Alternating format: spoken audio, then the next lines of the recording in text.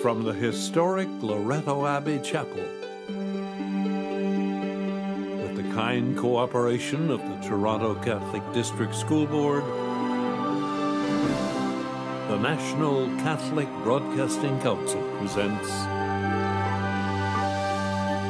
the Daily TV Mass. Welcome to the celebration of the Daily TV Mass. I am Father Francis Salasiar. The televising of this Mass is made possible by the contribution from an anonymous donor from Vancouver, British Columbia. This Mass is offered in thanksgiving for blessings received, for strong faith, and for peace in the world. Our sincere thanks to our donor for the gift of this Mass to the faithful across Canada, the United States, and around the world. In the name of the Father, and of the Son, and of the Holy Spirit. Amen. The Lord be with you. And with your spirit. As we come to celebrate this Eucharist, once again Jesus invites us and the disciples to a higher standard of life, to a new way of life. But we all know the invitation that comes from God is very hard. So let us ask God's pardon and mercy for the moments where we have failed to appreciate the call, where we failed to practice the invitation that comes from God. I confess to Almighty God and to you, my brothers and sisters, that I have greatly sinned in my thoughts and in my words, in what I have done and in what I have failed to do, through my most grievous fault. Therefore I ask Blessed Mary, our Virgin, all the angels and saints, and you, my brothers and sisters, to pray for me to the Lord our God. May Almighty God have mercy on us, forgive us our sins, and bring us to life everlasting. Amen. Lord, have mercy. Lord, have mercy. Christ, have mercy. Christ, have mercy. Lord, have mercy. Lord, have mercy. Let us pray. Grant us, Lord our God, that we may honor you with all our mind and love everyone in truth of heart. Through our Lord Jesus Christ, your Son, who lives and reigns with you in the unity of the Holy Spirit, God, forever and ever. Amen. Amen. A reading from the first book of Kings. The word of the Lord came to Elijah the Tishbite, saying, "Go down to meet King Ahab of Israel, who rules in Samaria. He is now in the vineyard of Naboth, where he has gone to take possession. You shall say to him, 'Thus says the Lord, have you killed and also taken possession?' You shall say to him, 'Thus says the Lord, in the place where dogs licked up the blood of Naboth, dogs will also lick up your blood.'" Ahab said to Elijah, "Have you found me, O my enemy?" He answered, "I have found you, because you have sold yourself to do what is evil in the sight of the Lord. I will bring disaster on you. I will consume you, and will cut off from Ahab every male, bond or free, in Israel. And I will make your house like the house of Jeroboam, son of Nebat, and like the house of Baasha, son of Ahijah, because you have provoked me to anger and have caused Israel to sin. Also concerning Jezebel, the Lord said, 'The dogs shall eat Jezebel within the bounds of Jezreel. Anyone belonging to Ahab who dies in the city, the dog shall eat.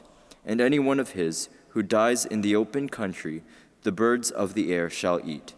Indeed, there was no one like Ahab, who sold himself to do what was evil in the sight of the Lord, urged on by his wife Jezebel. He acted most abominably in going after idols, as the Amorites had done, whom the Lord drove out before the Israelites. When Ahab heard those words, he tore his clothes and put sackcloth over his bare flesh. He fasted, lay in the sackcloth, and went about dejectedly. Then the word of the Lord came to Elijah the Tishbite. "Have you seen how Ahab hath humbled himself before me? Because he has humbled himself before me, I will not bring the disaster in his days, but in his son's days I will bring the disaster on his house." The word of the Lord.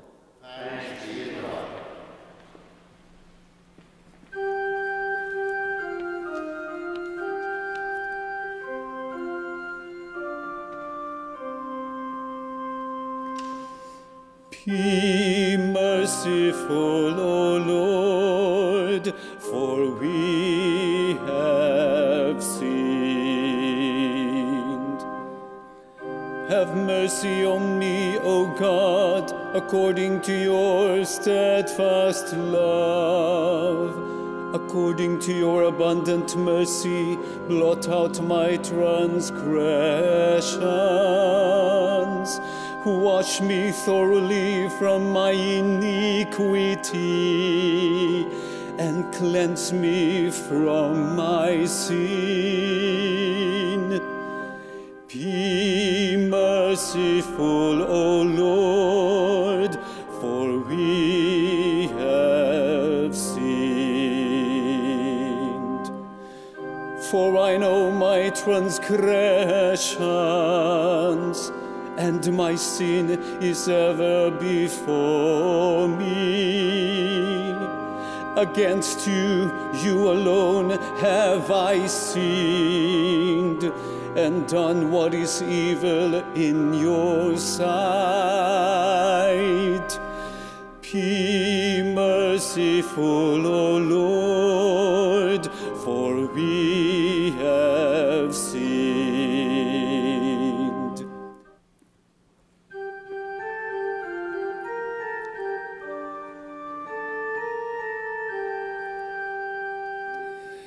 Alleluia, alleluia, alleluia, alleluia, alleluia, alleluia. I give you a new commandment: love one another as I have loved you. Alleluia, alleluia, alleluia.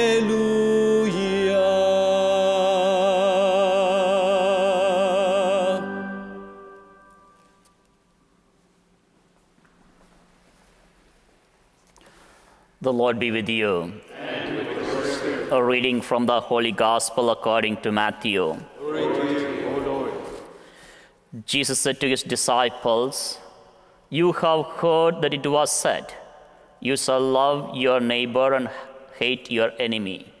But I say to you, love your enemies and pray for those who persecute you, so that you may be children of your heavenly Father in heaven. For he makes his sun rise on the evil and on the good, and sends rain on the righteous and on the unrighteous. For if you love those who love you, what reward do you have? Do not even the tax collectors do the same? And if you greet only your brothers and sisters, what more are you doing than others? Do not even the Gentiles do the same? Be perfect, therefore, as your heavenly Father is perfect." The Gospel of the Lord. Praise to you, Lord Jesus Christ. We continue to hear Jesus' Sermon on the Mount. He states in today's Gospel, "You have heard that it was said, 'You shall love your neighbor.' But I say to you, love your enemies and pray for those who persecute you." Those words must have sounded incredibly radical to Jesus' audience, and they continue to challenge us today. At the outset, we can feel that the invitation of Jesus is very radical. It goes against the ways of the world and what we are used to. When we are wronged, it can make us angry. It can cause us fear and distress. It can deeply wound us. All of these things make us want to strike back. An eye for an eye, as we heard yesterday, if not more. We all know that it is easy to love those who love us in return. But Jesus calls us to a higher standard, to love even those who oppose us, mistreat us, and wishes harm. Although returning harm for harm is a standard of the Old Testament and the standard of worldly governments in dealing with evil and opposing powers, Jesus calls us to his higher way. What does it mean to love our enemies? It means treating them with compassion and kindness, even when they show us hostility.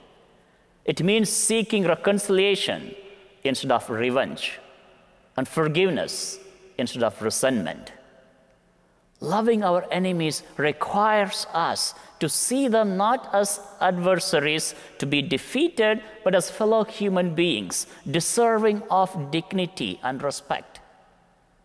And why do we need to love our enemies? Because we are called to be perfect as our Heavenly Father is perfect. In a world that often operates on the principle of reciprocity, Jesus calls us to break free from this cycle of tit for tat. Instead of responding to hate with the hate and violence with the violence, we are called to respond with love and grace. This is the radical love of Christ, a love that transcends boundaries and transforms our lives. In a practical sense, loving enemies is really hard. We have enough difficulty in loving people who love us.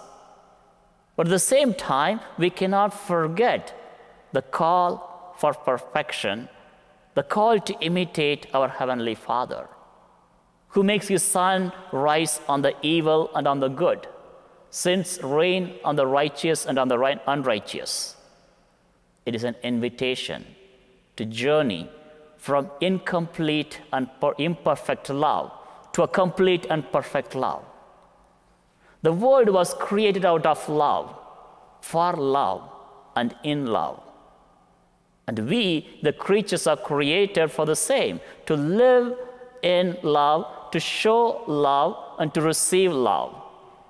Not any ordinary love, but the perfect love, the love of the Father, Son, and the Holy Spirit. As they share their love with each other perfectly and harmoniously, we are challenged to imitate them. The need to love our enemy is to reflect God in ourselves. Be perfect, therefore, as your Heavenly Father is perfect. Jesus tells us that God is the standard against which everything is measured. One of my formators used to say, "Don't look at me, don't compare with me. I am not your model. Jesus is your model. God is our model."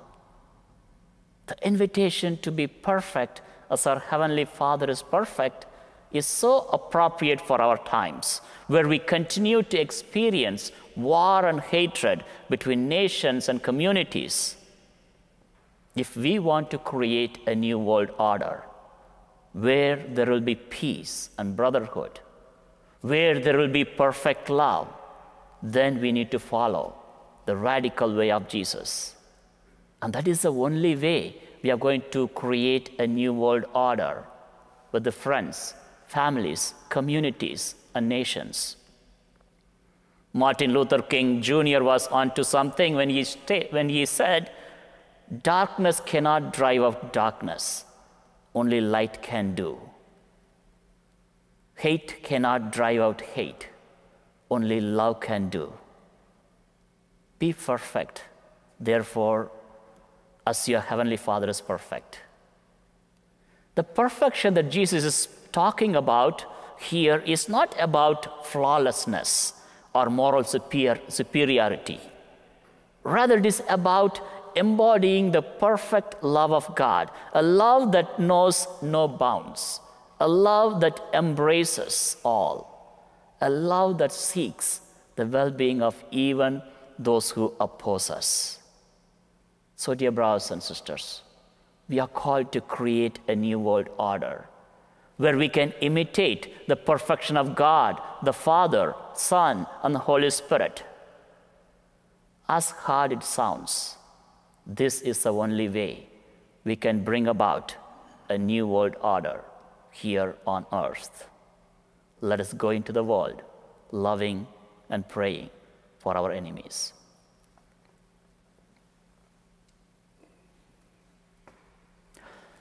Let us bring forth our prayers and petitions.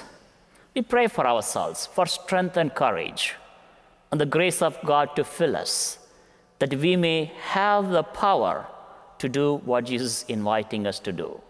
We pray to the Lord. Lord, hear our prayer. We particularly pray for families that are broken, for marriages that are shattered because of misunderstandings, because of what they have said or did, that they may continue to experience the goodness of the Lord. We pray to the Lord. Lord, hear our prayer. We pray for those in our daily TV Mass prayer intentions, for them, for their goodness, for their well-being. We pray to the Lord. Lord, hear our prayer. May our community prayer this month, with its celebration of the Feast of the Sacred Heart of Jesus, renew and deepen our faith in His love for us. May He guide us as we seek to walk the path of mercy, compassion, and peace. We pray to the Lord. Lord, hear our prayer. We take a moment of silence to bring to God our own personal needs and prayers.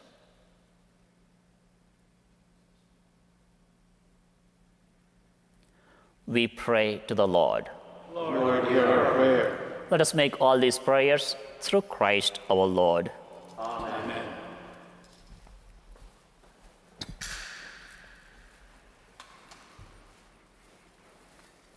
Blessed are you, Lord God of all creation, for through your goodness we have received the bread we offer you, fruit of the earth and work of human hands. It will become for us the bread of life.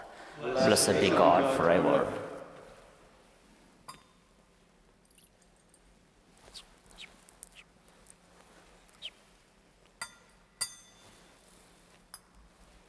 Blessed are you, Lord God of all creation, for through your goodness we have received the wine we offer you, fruit of the vine and work of human hands. It will become our spiritual drink. Blessed be God forever. Wash me, cleanse me.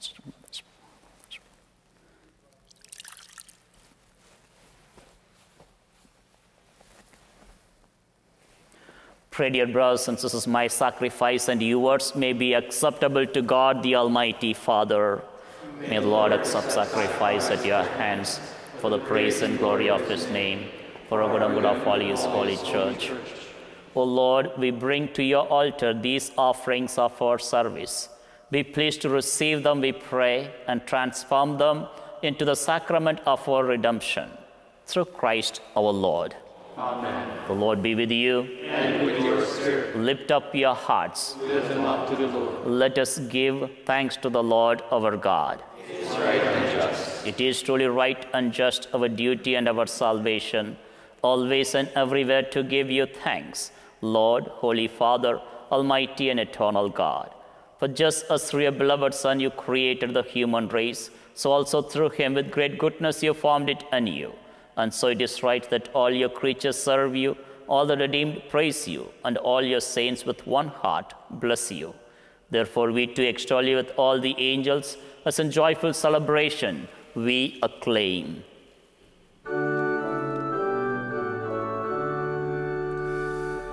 Holy, holy, holy Lord, God of hosts, heaven and earth are full of your glory. Hosanna in the highest. Blessed is he who comes in the name of the Lord. Hosanna in the highest.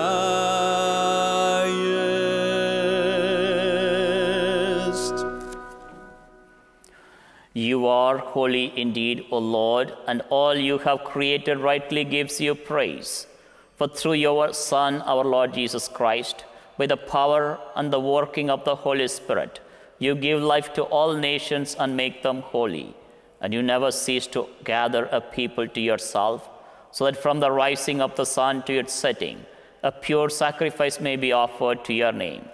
Therefore, O Lord, we humbly implore you, by the same Spirit graciously make holy these gifts we have brought to you for consecration, that they may become the body and blood of our Lord Jesus Christ, at whose command we celebrate these mysteries. For on the night he was betrayed, he himself took bread, and giving you thanks, he said the blessing, broke the bread, and gave it to the disciples, saying, "Take this, all of you, and eat of it, for this is my body, which will be given up for you."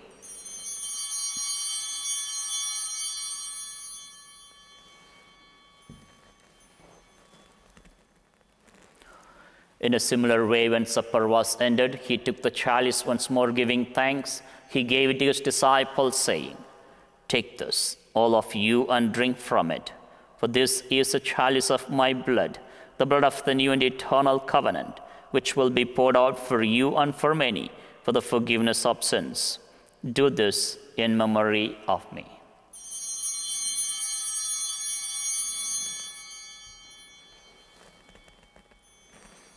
The mystery of faith.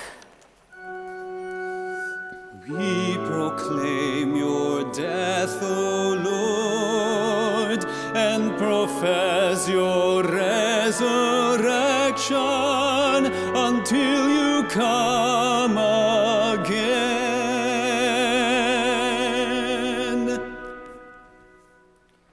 Therefore, O Lord, as we celebrate the memorial of the saving passion of your Son, his wondrous resurrection and ascension into heaven, and as we look forward to his second coming, we offer you in thanksgiving this holy and living sacrifice.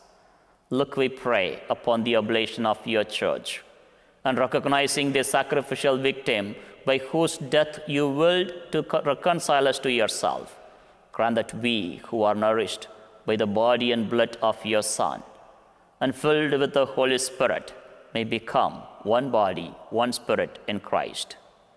May he make of us an eternal offering to you, so that we may obtain an inheritance with your elect, especially with the most blessed Virgin Mary, Mother of God, with the blessed Joseph, her spouse, with your blessed apostles and glorious martyrs, and with all the saints, on whose constant intercession in your presence we rely for unfailing help. May this sacrifice of reconciliation, we pray, O Lord, advance the peace and salvation of all the world. Be pleased to confirm in faith and charity your pilgrim church on earth, with your servant Francis, our Pope, and Francis, our Bishop, the order of bishops, all the clergy, and the entire people you have gained for your own. Listen graciously to the prayers of this family, whom you have summoned before you in your compassion, O merciful Father. Gather to yourself all your children scattered throughout the world. To our departed brothers and sisters, and to all who are pleasing to you at their passing from this life, give kind admittance to your kingdom. There we hope to enjoy forever the fullness of your glory. Through Christ our Lord, through whom you bestow on the world all that is good. Through him, and with him, and in him, O God, Almighty Father, in the unity of the Holy Spirit, all glory and honor is yours forever and ever. Amen. At the Savior's command and formed by divine teaching, we dare to say, Our Father, who art in heaven, hallowed be thy name. Thy kingdom come, thy will be done, on earth as it is in heaven. Give us this day our daily bread, and forgive us our trespasses, as we forgive those who trespass against us. And lead us not into temptation, but deliver us from evil. Deliver us, Lord, we pray, from every evil. Graciously grant peace in our days, that we, by the help of your mercy, we may be always free from sin and safe from all distress, as we await the blessed hope on the coming of our Savior, Jesus Christ. For the kingdom, the power, and the glory, yours, now and forever. Lord Jesus Christ, who said to your apostles, Peace I leave you, my peace I give you, look not on our sins, but on the faith of your church, and graciously grant her peace and unity in accordance with your will, who live and reign forever and ever. Amen. The peace of the Lord be with you always. And with your spirit. Let us offer each other the sign of peace.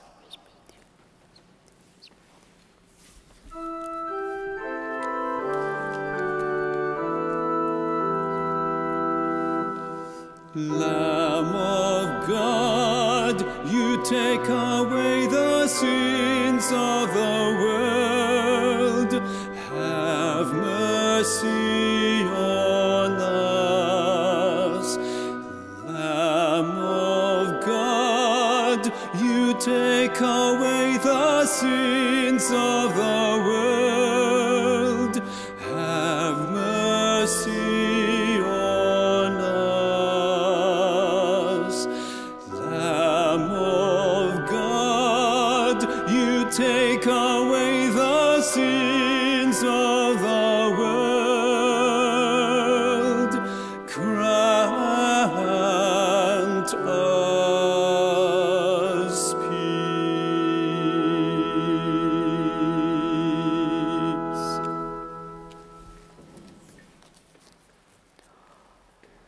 Behold the Lamb of God, behold him who takes away the sins of the world. Blessed are those called to the supper of the Lamb. Lord, I am not worthy that you should enter under my roof, but only say the word, and my soul shall be healed.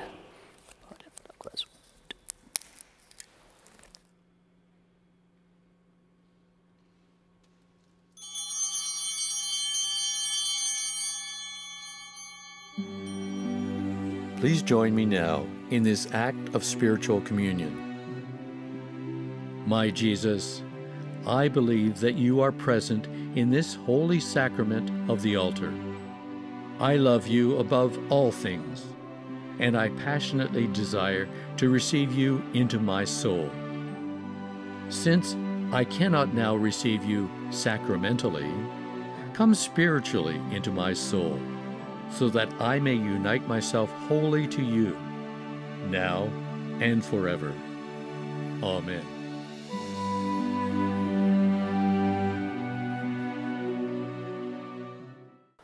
Let us pray. Nourished by these redeeming gifts, we pray, O Lord, that through this help to eternal salvation, true faith may ever increase. Through Christ our Lord. Amen. The Lord be with you. And with your spirit. May Almighty God bless you, the Father, the Son, and the Holy Spirit. Amen. Go forth in peace to love and serve one another. Thanks be to God. Our thanks to our donor for the gift of this Mass.